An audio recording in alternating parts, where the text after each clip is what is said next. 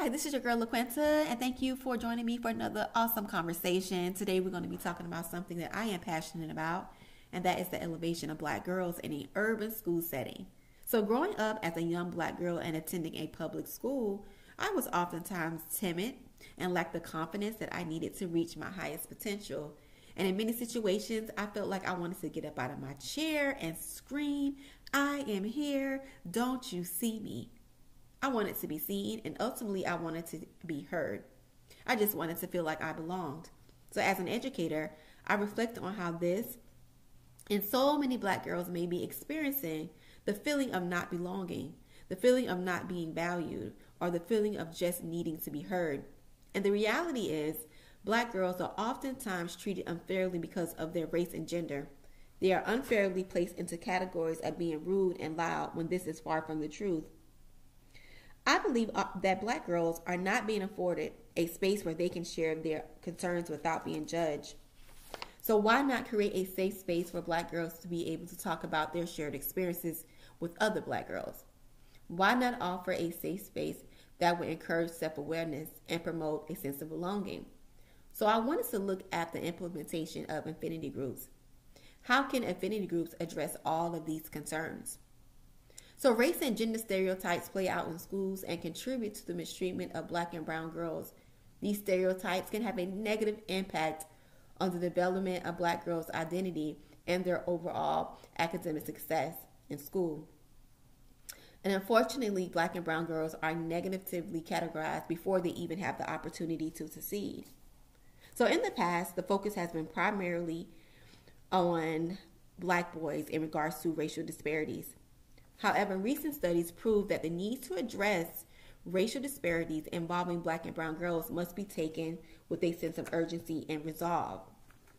So we have Black feminist scholars such as Kimberly Crenshaw, whose work has been critical in studying how Black women and girls suffer from different forms of inequality and disadvantages that is compounded due to their race and gender.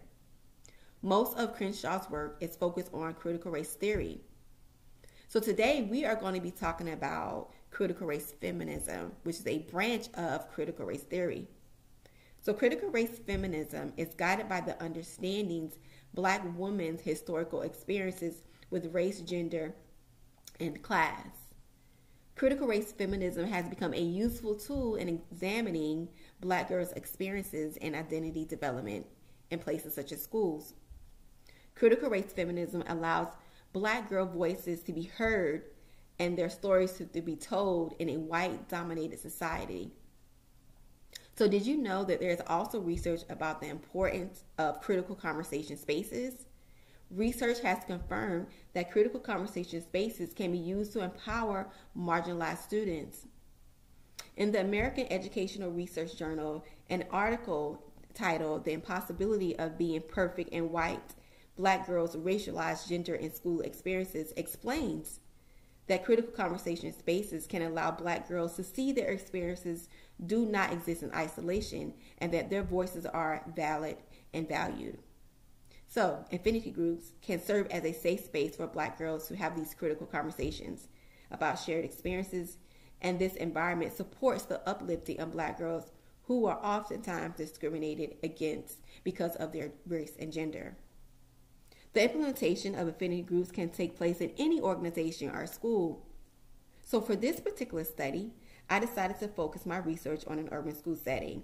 It was important for me to work in an urban school setting because oftentimes an urban school setting comes with specific challenges, particularly in the areas of high student lack of attendance, classroom discipline, student pregnancy, and the list goes on and on. So the participants of this study were all in 8th grade and were African American females. Their GPA ranges from a 2.0 to a 4.0. All participants were willingly to meet without hesitation to be a part of the study. And due to COVID, we met via Zoom weekly.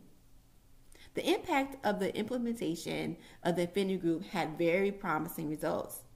The participants explored open-ended questions that range from self-awareness, identity, race, sense of belonging, and validation. And I noticed that the weekly reflections promoted a sense of empowerment and sisterhood. Participants laughed and praised each other. Participants collaborated on what they think that needed to be done to help other Black girls who may oftentimes feel like they don't belong. In fact, the last day of the meeting, the girls asked if the Affinity group could continue. So even to this day, I meet with the girls once a week to talk about things that interest them. So as part of their exit survey, students had to answer this question. Do you think affinity groups can be essential in Black and brown girls' sense of belonging? One of the responses was, yes, 100%. This group makes us feel more heard, like someone actually cares. Another participant said, yes, because it makes you feel better about yourself and give you more self-confidence involving your own race. I really enjoyed this opportunity. There is such a great need to make sure that Black and brown girls are protected and valued. There are so many challenges that they can face by being Black and being a girl. It is critical for Black girls to be given a platform where their voices can be heard without judgment. Their stories should be placed at the center of the conversation and not at the margins. This study was conducted during a difficult time. Yes, COVID has impacted the lives of so many people, including our students. It would have been nice to be able to have girls meet physically in one space. However, it couldn't happen, and it didn't stop us. The Affinity group was a success. I have been inspired by this experience, and I plan to implement affinity groups with other students in the current future. I would like to close this podcast by saying something that the girls would say at the end of every meeting. And if you are interested in the implementation of affinity groups, I recommend for you to have daily affirmations that you can share with your students. So here we go. Please join in with me. I am allowed to be myself, and I am allowed to show people who I am. I am stepping into my power, and I am stepping into my truth.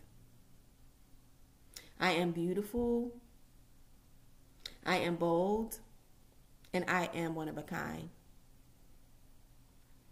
So, thank you for having this great conversation with me.